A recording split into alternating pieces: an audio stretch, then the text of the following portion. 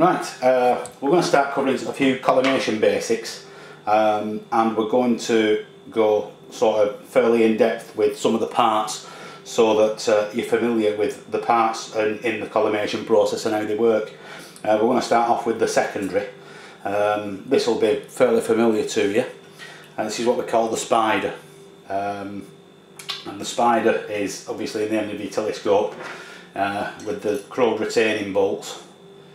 Yeah, and inside there what you have is, normally you'll have a Phillips bolt going through the middle. On this one I've used a socket-headed countersunk screw. It's hardened steel, and I just find it a lot better because it's really easy to strip the Phillips heads that are in standard Chinese telescope secondary assemblies. So we've got that. Next is usually a spring, which just sits on the top there, like that. And then you have your secondary mirror, which is bolted in there. Now obviously if you start messing about and sorting your collimation out and doing things like that, you're definitely going to need a set of these, which is, these are metric Allen keys. You're going to need a set of metric Allen keys. Right, so how does it work? Well, what happens is your secondary is held with the bolt and the spring like this. Now the more that you tighten this central bolt, this actually moves your secondary mirror up and down your telescope. Right, so that's one level of adjustment that you've got there. That is basically to centre it underneath your focuser. Now, as well as that, you have your 3 collimation bolts in here, and what they do is, if we take it to pieces again, whoops, if we take it to pieces again, you can see where they protrude here. And what happens is that each one of those that you tighten sort of has this action on your mirror. Yeah, so in effect you've got almost a full 360 degree tilt. So there you've got another sort of adjustment.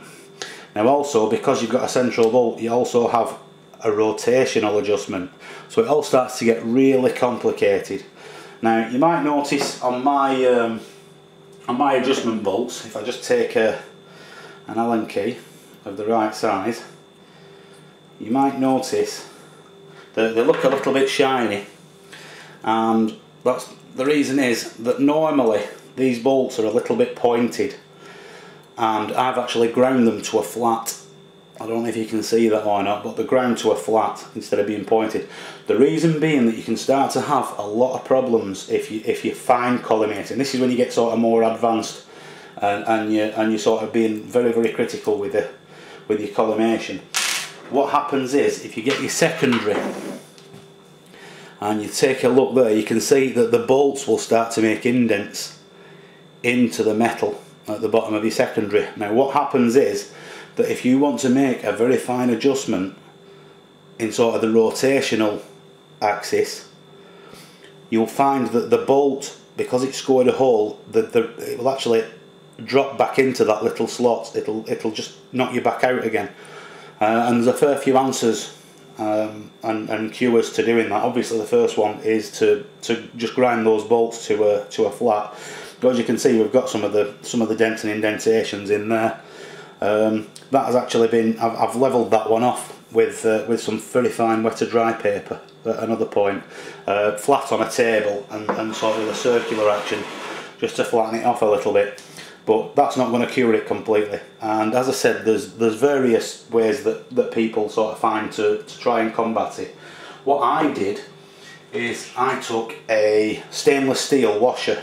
I had this made for me. It's about 2mm thick, and it's got 3 holes drilled in there which match up with my 3 collimation adjustment bolts, so that when it does sit on there, it'll hit a point where that washer is locked, and we've got a flat surface. Well, we haven't actually got a flat surface because that's one that I cocked up earlier. Right, we all make mistakes, but right, you've now got a flat area that adjusts. You've got this it doesn't matter about any rotation. This part never rotates, it stays locked because of those indentations that are drilled in it, which means that now you've got two nice flat surfaces for your rotational axis.